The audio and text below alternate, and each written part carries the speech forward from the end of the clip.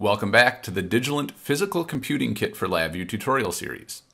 I'm Sam Christoph from LabVIEW MakerHub, and in this section, we'll learn how to control multiple LEDs manually using controls in the front panel, and then we'll update our code to display the binary representation of a number on 4 LEDs. In LabVIEW, I'll click Help and choose Find Examples. I'll click the Search tab and type Links. Then I'll launch the Links Digital Write N Channels example by double-clicking on it. I'll close Example Finder and close the Context Help window. Then I'll choose the serial port, in this case COM4, which is associated with the chipkit WF32. Then there's an array of DO channels, digital output channels. By default, they're set to 2, 3, 4, and 5. The chipkit WF32 has LEDs on pins 13, 43, 48, and 47. So I'll update these with 13, 43, 48, and 47. And the reason we put them in that order is just because that's the order that they're set on the chipkit. Then I'll click the Run button, and we'll run the VI. LabVIEW will establish a connection with the chipkit, and once it does, I can click on the LED controls, and you'll see the first LED turns on, and the second, the third, and the fourth. So we can manually control multiple LEDs. Let's take a look at the code. I'll click the Stop button and press Ctrl E to bring up the block diagram. I'll press Ctrl H to bring back context help so we can see what VIs we're using.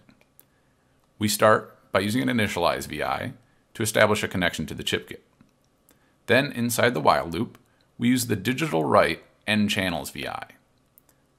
This takes an array of digital channels, which are U8s, and these are the channels we specified in the front panel. It also takes an array of Booleans, and these are the LEDs from the front panel. These determine which values to write to each pin. Outside the loop, we close the connection to the chipkit, and then we handle any errors. Let's modify this code to display the binary representation of a number on the LEDs. I'll switch back to the front panel by clicking on it, and I'll place a numeric control. I'll use Quick Drop, press Control Space, and type numeric, and I'll choose the silver version and place that on my front panel. This will be the number that we represent on the LEDs, and I'll rename it value. I'll double click on the edge of it to find it on the block diagram, and we can see by default it was a double. I'll move it inside the while loop, and then right click and choose representation and change it to an unsigned 8, a U8. Then I'll use Quick Drop to place the number to Boolean array primitive. This will convert our U8 number to 8 binary values that represent the bits of the number. I can wire this directly into the digital write, but before I do that, I'll delete the control that we currently have wired to it.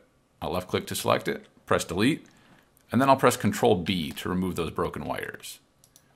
Now I can wire the number into the digital write, and we're ready to run our code. I'll switch back to the front panel, and I'll click Run. Then I'll click inside the value, and we'll wait for LabVIEW to establish a connection to the chipkit. Once it has, I can increase the value on the front panel, and you'll see the value represented on the LEDs. The highest value we can represent with 4 LEDs is 15. So when we go to 16, the LEDs turn off.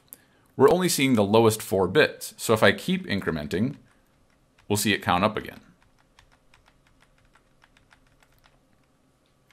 That does it for our basic tutorial on controlling multiple LEDs, but make sure to join us next time when we'll learn how to read the state of push buttons on the chipkit WF32. Make sure to check out LabViewMakerHub.com for more tutorials and projects, and ask any questions you have on the MakerHub forums at LabViewMakerHub.com/forums.